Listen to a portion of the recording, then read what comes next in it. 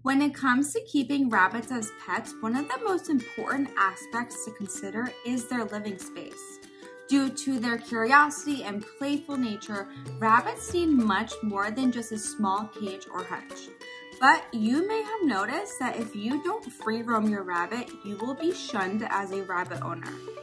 So today I will show you my rabbit's enclosure and why I choose not to free roam my rabbits.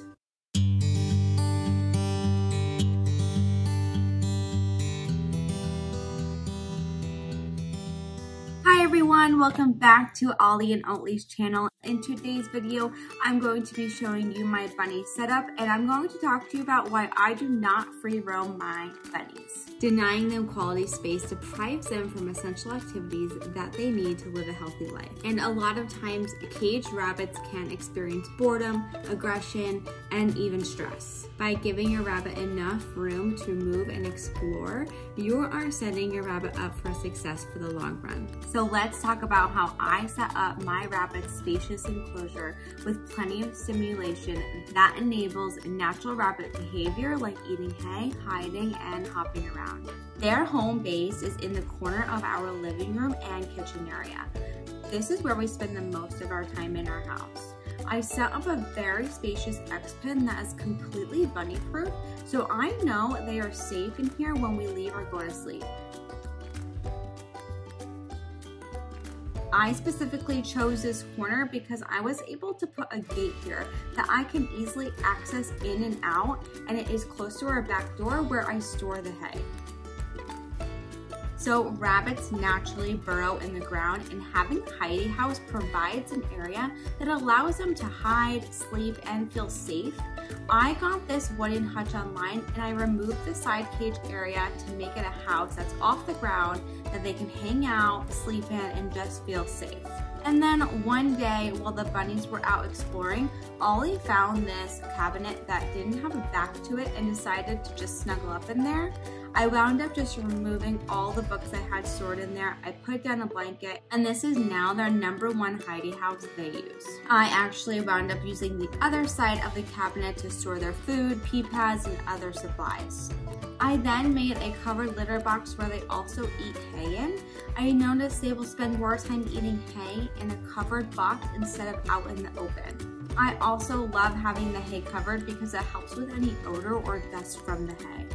Other than the litter box in here, I have 2 more litter boxes set up without hay. Oatly is only 3 months old and has not been fixed yet, so I'm doing everything I can to set her up for success when it comes to litter box training by giving her multiple options to use litter box. My litter box setup is pretty simple. I place the litter box in an unscented garbage bag, I place a pee pad down, and I put horse bedding on the top, and then I just put the top back on. This litter box allows the poop to fall down and through the holes, so when they jump out, it doesn't fly out all over the floor. I use these washable pee pads for the floors so I can easily wash them, and since rabbits don't have paw pads, they can easily slip on hard floors. So these pee pads allow them to zoom around without getting hurt or their legs slipping out. I have a bunch of rabbit toys here that they rarely even touch, but I do plan on making a video on getting new toys for my bunnies and seeing what's worth buying, so stay tuned for that video. I then have a water bowl that is super heavy so they can't knock it over. And last but not least, I have a snuffle mat that I feed their pellets on, along with some foraging tea. This just makes them feel like they are foraging like they would do in the wild, instead of making it easy for them by just placing it in a bowl. So this is their home base where they are safe and have everything they need, but I can lock them up when I have to leave or when we are going to bed or when we just cannot keep both gates locked in our living room. I work from home and I spend most of my day in the living room working on my laptop, and I'll leave the door open so they can come on out whenever they want. They will spend some time sleeping in their cabinet, or they'll come out and explore as they please. But I think it's time to have the free roam talk you have all been waiting for. Free roaming your rabbit means that you would allow your bunny to roam the house just like a cat or dog would. And to do this, you would remove any barrier restricting your bunny to do so. If you have done any research on getting a bunny like I did, you will find all of these videos and all these articles about free roaming your rabbit. But I also noticed that the same people promoting free roaming was also explaining how their rabbit has destroyed their things. So when I got my rabbits, I knew that free roaming was not an option, but I wanted to do everything I could to give them enough space and make sure I gave them enough time outside of their enclosure. I also have 2 dogs that I crate when we leave the house and when we go to bed, just so they don't get into anything potentially dangerous.